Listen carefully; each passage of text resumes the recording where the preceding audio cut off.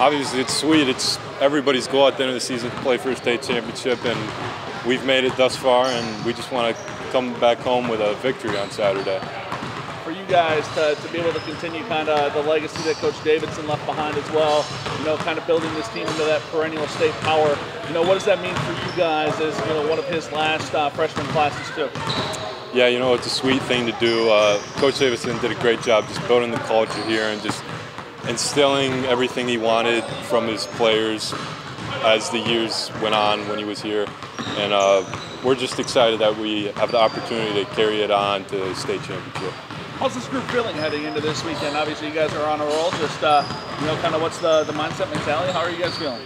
You know, we're confident, but we're also aware that it's not going to be an easy game and that we just got to, we know they're going to give us their best shot, so we just got to give them our best shot as well. And we just got to give them everything we got and just hope our best to come out with a victory. When you guys look at this weekend, obviously you get a very good Lincoln-Stockton team. They haven't lost to a team in Indiana yet this year. What do you guys know about them? What do they do well? Kind of what are you guys prepping for?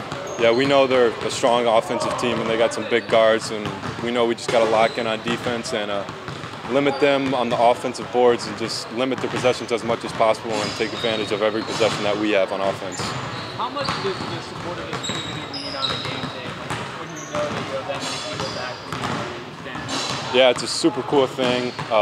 When you look at the crowd and you see a bunch of blue shirts, and we just know that we got a community supporting us, and it's been sweet for the whole tournament run, and I think we'll see that as well at state, and that's just a really cool thing to see.